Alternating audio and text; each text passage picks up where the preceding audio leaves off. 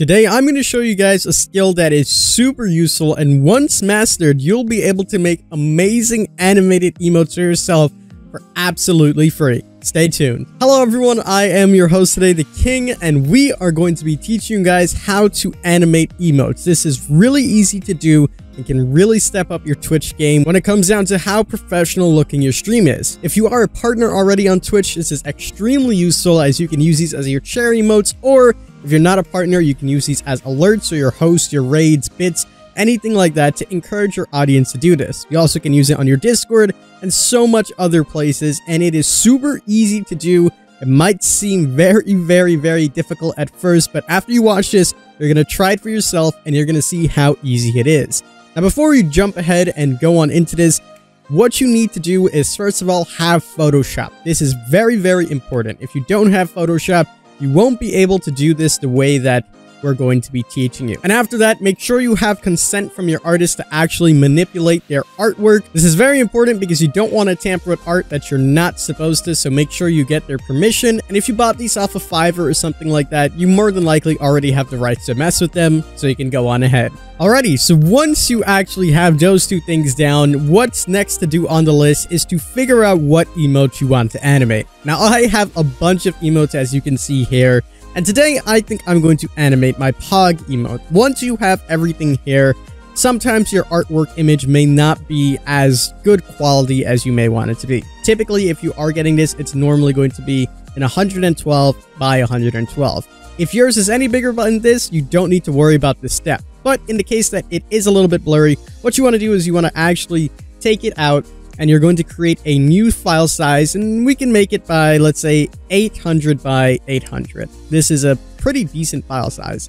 And once you put it in and you scale it up, you press Ctrl T to actually get the transform, you can see that it becomes a lot blurrier than it actually is. So all you need to do is to save this to your desktop, save it as a PNG file, and remember the name of what you're saving it as. And once done, you can go ahead and use any free program that there is online and enhance your images. Once you finish doing that, you can rebring your image here, and you can already see the drastic difference in quality that we have between the two images. So your goal here is to separate every layer of your emote. Now, in some cases, if you are in contact with your artist, they can send you this. Sometimes they may charge for it, and you can get the actual PDF or whatever program they're using to have every single layer separate. So that means the eyebrows, the nose, the mouth, the eyes, the hands, or whatever your emote is will be completely separated and ready to go. In certain cases though, you won't have the luxury of doing that, and you'll have to do it the hard way. So what you need to do is to extract every single layer, put it onto a separate layer, and this is the more tedious part. It's actually funny because the animation phase of this is very easy with Photoshop. So all you need to do is start picking apart everything that needs to be on its own layer. So I'm going to use the quick selection tool here, and all you need to do is to start selecting things that go together. So for example, this yellow star here, this yellow star here, and this yellow star here all will go together. By using Ctrl X, I can cut it, and then Ctrl V to paste it again, put it back where it belongs. This is all you're going to be doing in this phase, cutting things out and putting them back where they belong. I am now going to be using the lasso tool, and this is going to help me to actually outline the parts that we need to cut out. If you're not familiar with the lasso, you can use the polygonal tool, and this one's actually a little bit easier to do. All you do is select one point, and you continue to select points wherever you want to go. So I just need to cut the snout out. So I'm going to go very carefully around the mouth. You don't have to be ultra precise with this, so don't worry. You don't have to get it to the brim. Just make a rough outline, and all you need to do is do Ctrl X and Ctrl V, put it back where it belongs. Once there, repeat this process for everything that you need to do. Alright, so I've gone ahead and cut out every piece that I want to be animated or I want it to be moved. Obviously, the emote looks a lot weirder now with all the parts missing. This is where the next step comes on in. So you're going to create a new layer in the bottom right by pressing the new layer button, and then you're going to drag it underneath the main layer that you have. Once you've done that, what you want to do now is use your brush tool, and you're going to select the color that is closest to the color of your emote, and you're basically going to go behind it and fill it in. Just roughly whatever that color is. It doesn't need to be super precise, just get the main color of what you need to do. if you want your brush to be a little bit more easier to use, turn the hardness all the way down. If you have it all the way up, what ends up happening is you make really hard lines and it's really hard to actually get them down. So turn your hardness down, and then once you do that, it looks a lot more smoother. You're basically going to do this, and if there's parts of the emotes, like hair for example, where the hands used to be, that you don't really know what belongs there, try to give a rough estimate of what you think would be there. It doesn't need to be precise. You don't need to be an artist to do this. All you need to do is to figure out roughly what's going to be here. Once you do that, you just fill it in. Keep in mind, a lot of this is not going to show. This is just extra background work, so when the time comes that the emote actually moves, there's not going to be a space, such as if you take a look right next to this air where there's nothing there. You don't want that to happen because then the emote will have a big gap, and it's really difficult to fix that in post, so it's easier to get it out the way now. And a quick reminder, while we are doing this, don't forget that you guys can actually use these animated emotes as well to put on your Stream Loot card. So if you guys are interested in Stream Loots, make sure you go ahead and click on the link in the description or by clicking the title at the top to get started. Once you have all of the colors filled in, as I do here, I'm just gotta fill in the top piece here. This is when you're gonna go to the actual layer that holds everything, and you're going to be a little bit more careful now, and all the outlines from everything that you cut out, you want to start erasing. Again, use your brush tool and make sure the hardness is at 0, and what you do here is hold the Alt key and click on the color that's nearest. If you hold the Alt key, you can actually adjust the size of your brush. And what you do is simply just get rid of all of the outlines, and every time you move to another spot, make sure you're holding Alt to select the color that is there to make sure that the colors stay the same. On areas where the colors are bleeding, such as the blushes here, and they're really hard, you basically make sure your, again, hardness is all the way down, your brush is all the way up, and you can just click around the area, and instead of giving a very hard line, it gives a very soft line to blend it in very well. And all you need to do is to rinse and repeat on certain areas to make sure that the blending looks good. And that, my friends, is pretty much all you need to do to make sure that the emote is prepped and ready to be animated. Again, you can skip all of these steps if you already have your artist that is willing to give you all of the layers, but if not, as I said, in most cases, you don't have it. Now the emote is looking a lot more nicer. It actually looks like an emote, just missing some features. You can now bring back your layers to see what it actually looks like. And it's time to edit everything down into its actual phase. Now remember, when it comes down to layers as well, such as these stars, I cropped them out originally all together, but at this point, you want to separate them now. And again, we do it the same way by highlighting the entire emote by using the magic tool or the quick selection tool, Control X and Control V, and just putting it back where it was. Before you do, give one quick look at every single part that you cut out. If you can take a look at my hands, it doesn't look like a complete hand. You want to make sure everything is completed, even if you think it is, because sometimes they're not, and that can lead to some very big faults later on. So make sure that every layer has its full set of pieces, so you don't need to worry about that later on in post, because you would have to redo every single step in order to combat that. It is time to animate. So on the right hand side where my tools are, what you want to do is to right click on everything and click on Convert to Smart Object. If you don't do this, you will mess it up. So make sure you convert everything to Smart Object, and you have to do this individually. Now you will have to open your timeline in the bottom.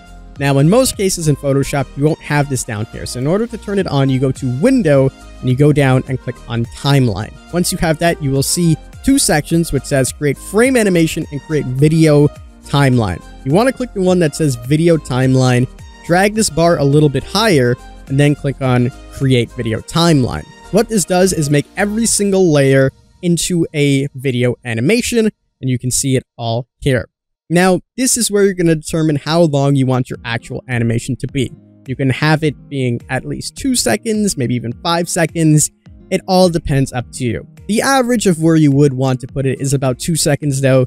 This gives it enough to give the emote a lot of life, and it's not dragging it out where you have to animate and worry about a lot of things. So all you do is you take this bar all the way on the right hand side and you drag it to about the 2 second mark. And remember, 15 frames make 1 second, so 30 frames will give us a 2 second part. I personally like dragging every single piece all the way down here as well. You don't need to do that, but it's very convenient in the long run. And now is where the actual animation process comes in. And I'm going to show you how easy and fast it is to do this. So simply what you do, you take your base layer, make sure that you also combine this base layer with all of the edits that you made in the background. If not, you'll have two separate layers. So make sure it looks like this if you unclick it and there's no extra paint behind it. And what you do is you click on the little tab on the left-hand side to open up the timeline.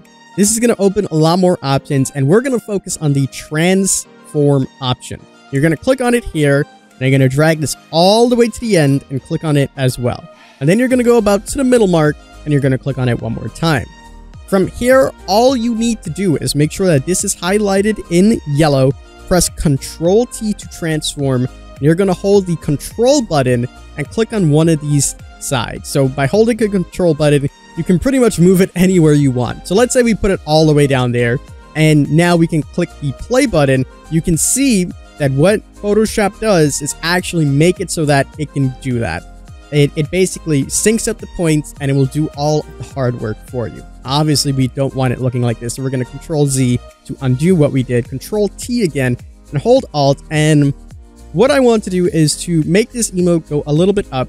You can unhold Control to actually make it a little bit bigger, maybe add a little bit of a rotation. And whenever you see any points here, if you can take a look where it actually shows that there's nothing here, you just hold Control and drag it on in. By holding Control, it actually makes it so that the image gets a little bit pulled and it stretches it out a little bit more. So I liked where this is at. So if we press the play button now, we can see that the emote gets a little bit more in your face. You can see that he's very excited and very happy. And that is absolutely amazing. And now what we do is rinse and repeat the steps for every single piece that we have. Now you're probably wondering, why did we separate all the layers? Well, here's where the fun part comes as well. Now, when we go to that point, you always want to go back to that point and notice how every other thing is stagnant. What you want to do is you can do the same thing, hold Control, and start moving them to basically fit what the image would look like.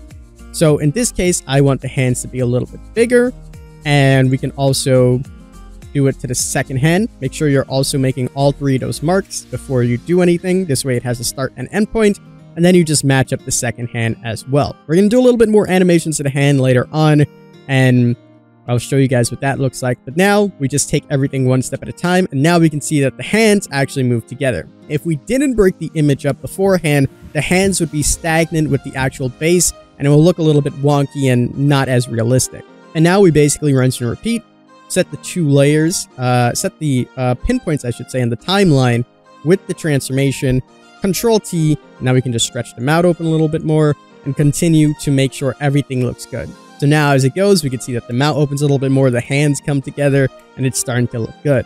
And then for the stars, we do pretty much the same exact thing. We create our 3 points, and this is where it gets a little bit more complicated, but again, not as hard. I want this star to be as big as it is now, but start off smaller instead. So we go to the first point that we have here, click on it, Control-T as normal, and just make it a little bit more smaller. We put it back in the general orientation that it was, and we right-click on this frame, click on Copy, and we go all the way to the last frame, and we click on Paste. This is important because you want your first and your ending frames to always be the same, so it syncs together and always continuously loops. If you don't do it, it'll have a cut and it'll look really weird. Now if we press play, we can see that the star gets bigger and goes around. It looks pretty good. And then we basically rinse and repeat. We want this one to stay bigger, so we'll just do our same 3 points. And then in the middle, we can go ahead and set it to go smaller, so we can just make it really, really tiny. And maybe even put a little bit rotation on it. And then we'll do the same thing for the last one. There we go. We can see some twinkling stars. They look really nice. I'm actually going to make a rotation on this one, and that's the beauty of it. You take a look at it, you see what needs to be adjusted, and you adjust it as you may. We're going to do that one like this. And now we can have a great animated emote just like that. And now you can use these emotes to basically use for Twitch, use for your Discord, or whatever the case may be. And it doesn't end here. There is a lot more that you can do with an emote like this, depending on how much work and how much time you want to put into it. But you basically just gave your emote some life. Now, I'm going to go a little bit more work and show you guys what it looks like if you take your time with it, to show you guys some more animations that you can do. just to give you guys a rough idea. I'm not going to be super precise with it because I'm not actually going to be using this as I already have one, but I'll show you guys what it can do. And alrighty, here we go. And this basically shows you what a little bit more work can do. And again, it's not as complicated as you may think to give these animated emotes a little bit more life. There's so much more that I can do with this. I can put a shine on the crown and even make a little air wiggle, and it honestly depends on how much work you're willing to put into it. And yeah, it's really awesome. So I hope you guys did enjoy this video. There's more advanced things that you guys can do as well with these emotes for amazing alerts. In fact, I can show you one right now. And if you guys are interested in seeing that, you can let me know and we could make one. So I'll show you here what my subscription alert is, and you can see that we have the lovely animated emote with a bunch of things going around in the background, and then you have the text that says someone has now subscribed. So that is a little bit more advanced, and I can show you guys how to do that as well. So please let me know in the comments if you would like to see that. And yeah, now you can use this to enhance your Twitch to look a lot more professional. You can use these as cherry emotes, as I mentioned. You can set these up as alerts, as you've seen that I've shown you just now. You can put them in your Discord and offer them as rewards to your subscribers. People will really enjoy these. But my friends, that is going to wrap it up for this video. I hope you guys did enjoy and you learned something here today. Make sure you subscribe to Streamloot so you can learn some more amazing streamer tips, and you can also catch me in the links down below. As always, I'm the King. I tip my crown to you guys, and we'll see you guys next time.